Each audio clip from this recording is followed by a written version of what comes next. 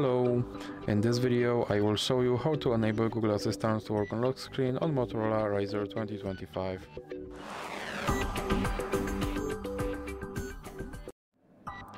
So you have to start by opening your Google application, then click on your avatar and now go to settings, and then you have to go to Google Assistant and now click on voice match.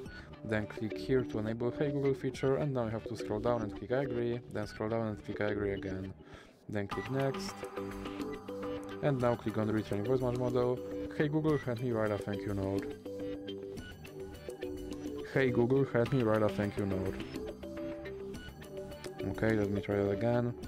Hey Google, help me write a thank you note. Hey Google, what's the weather tomorrow? Okay Google, explain how a rainbow is formed. Okay Google, set a timer for 5 minutes. Then click next, and now you have to go back and click on lock screen. Then click yes I'm in and make sure that this first option stays on. Now you have to go back and go back again. Then click on Gemini and you have to scroll down and click continue. Then scroll down again and click use Gemini. And now let's check if my Google Assistant will work on lock screen. Okay Google. And as you can see, my Google Assistant works on lock screen. So that's it for this video. If you liked it, please remember to leave a like and subscribe.